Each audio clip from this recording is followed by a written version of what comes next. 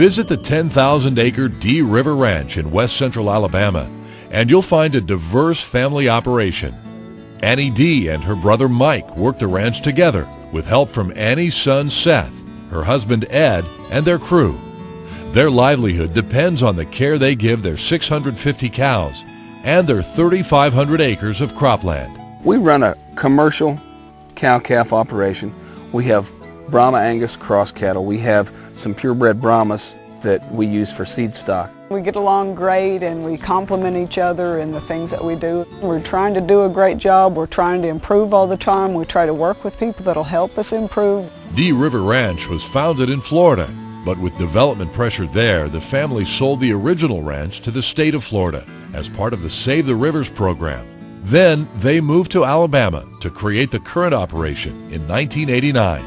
This is home. I love it. I don't care if I ever live anywhere else. I like to travel, but this is where I want to be and where I want to spend the rest of my life. It's just the neatest place I've ever been. To have the opportunity to work with my sister, we're committed to each other. We're committed to this land and to the farm, and it's neat to know that when I'm out there working hard, I can turn around and somebody's working just as hard as I am. Though drought is a problem now, under normal rainfall, the Dee River Ranch is at risk for erosion. So the Dees have taken steps to save the soil and protect water resources. They've worked with NRCS to help improve their grazing management and to install GPS systems for precision agriculture. As a matter of fact, last year they had the annual Precision Ag Field Day here on Dee Farm.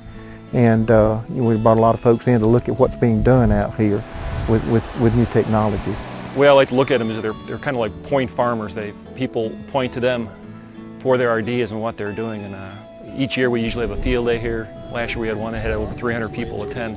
And I think many of these people just wanted to see what Annie and Mike were doing because they are innovative.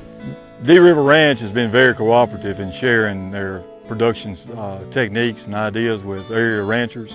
And the things that are successful here translates to other areas of the county and the state too.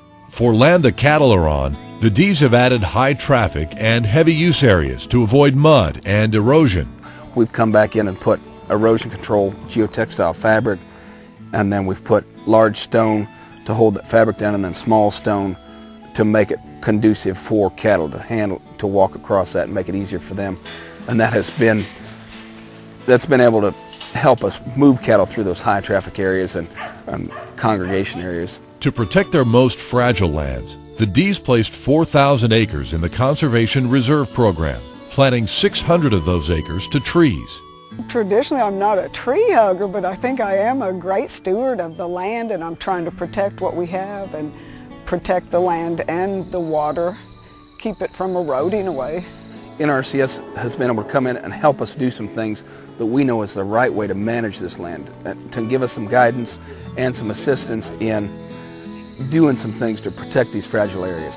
Their CRP land has enhanced habitat for wildlife, including white-tailed deer and other species.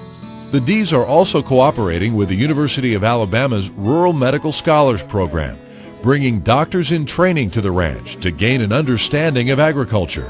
I like to show them the combine and the sprayer and the cattle operation and just give them a feel for things that are going on, so if somebody shows up at their office and they've had an accident, they have a little bit of understanding about how that could happen. With the stewardship of Annie and Mike Dee, the land under their care is healthier, their cattle herd is growing, and their effort to make Dee River Ranch a sustainable operation for the future is on track. Dee River Ranch is my life. The crops, the cattle, the land, they're not just a job to us, it's our life. We're not trying to look at how this crop's going to come out. We're going to look at how we can make the next 10 crops or how we can live here and how our cattle operation is going to grow. I wake up every morning thinking, thank the Lord that I can get up and go to work. We want to make sure that the place is better than we got it and we leave it better than we found it. We know we don't really own this land. We just get to be here for a period of time, and we're interested in the water and the soil, the land. We want to make sure that the next folks have a better opportunity even than we have.